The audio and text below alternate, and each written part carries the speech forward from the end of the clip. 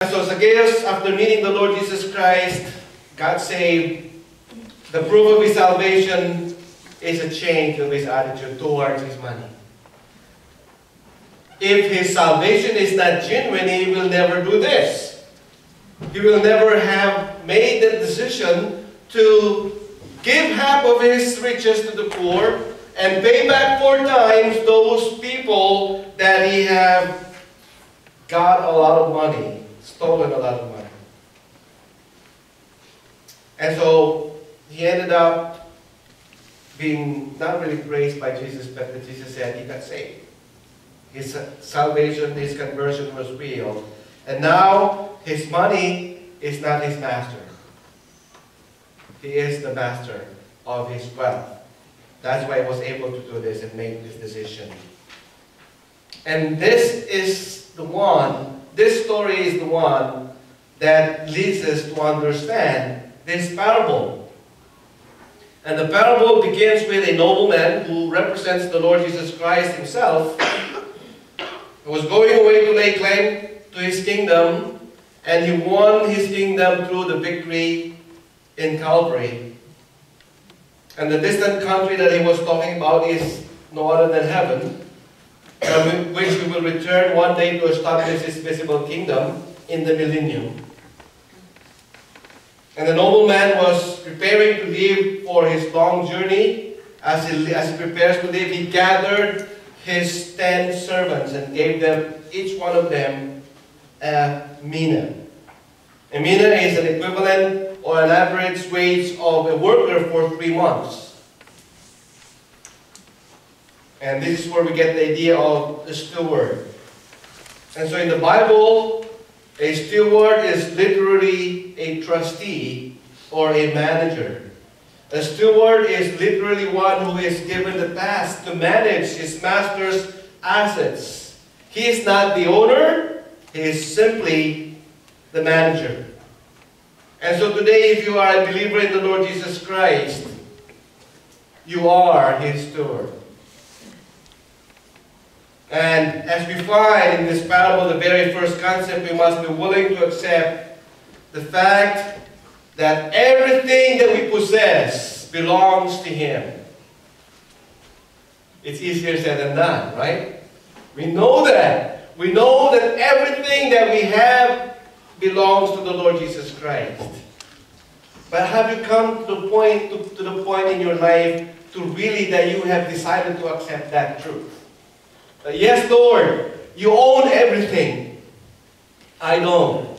Everything that I call my own is yours. I don't have anything.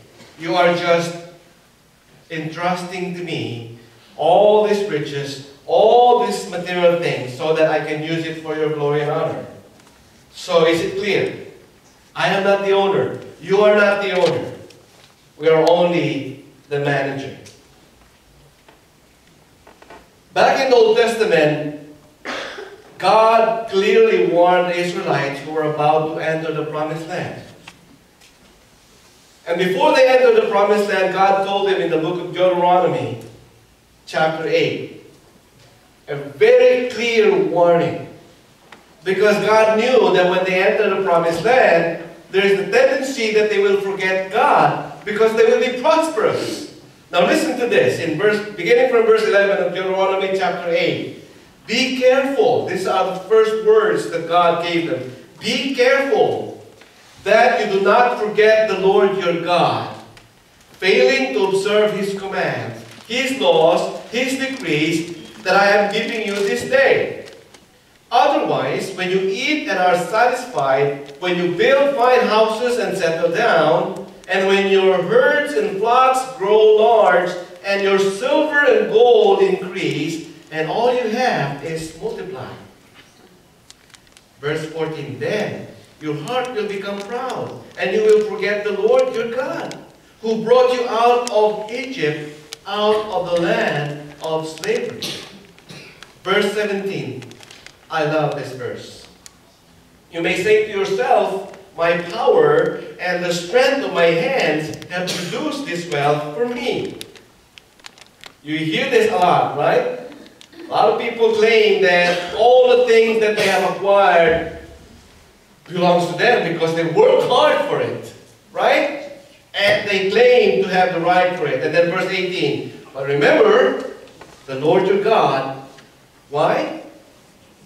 God said, for it is He who gives you the ability to produce wealth, and so confirms His covenant which He swore to your forefathers as it is today.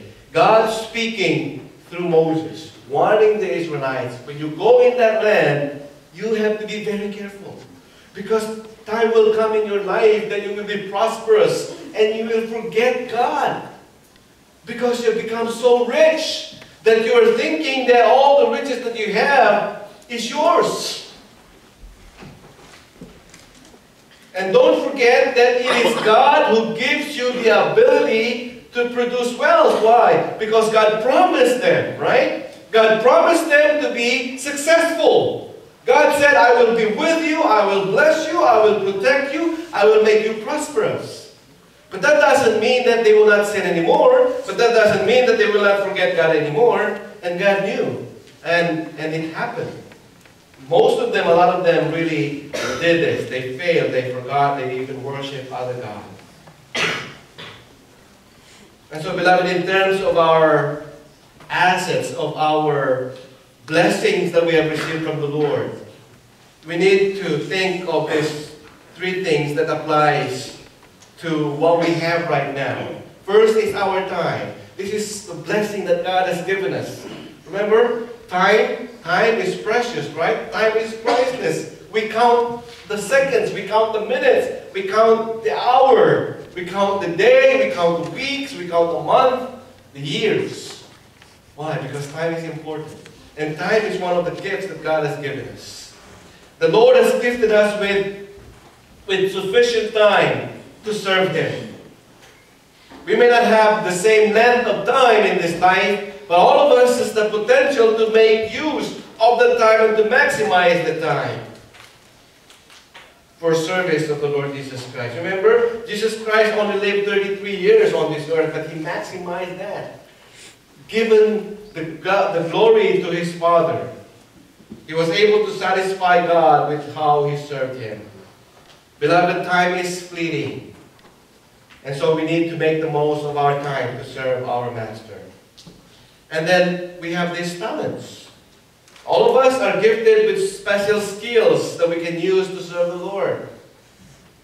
We have all these abilities to serve the Lord, and we need to use those talents for the work of God that He has entrusted for us. We have this treasure. We have this money that God has blessed us. We are working hard. We are earning. And those are part of God's blessings.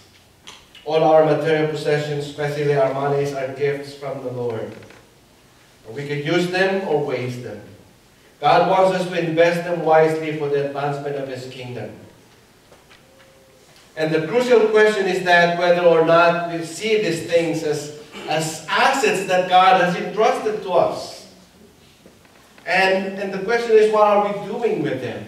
After we have given what belongs to the Lord, if you're giving your tithes, after you have given your tithes to the Lord, what are you doing with the rest of it? It's still, God is still watching us. And so we are trustees. The second thing, the second important truth is that we have a task in this life. God has entrusted to us with all this, the time, the talent, and the treasures. And the next truth we find in this parable about the stewardship is found in these words of the master to his servants. In verse 13, put this money to work until I come back. In the American Standard Bible translation, it says, do business with this until I come back. That means, from the time we discovered we are capable of doing things and we are capable of earning and we have all these talents, God is already talking to you and saying, do business with it, multiply it. You need to affect others' lives with everything that you have. And that's what God is expecting from us.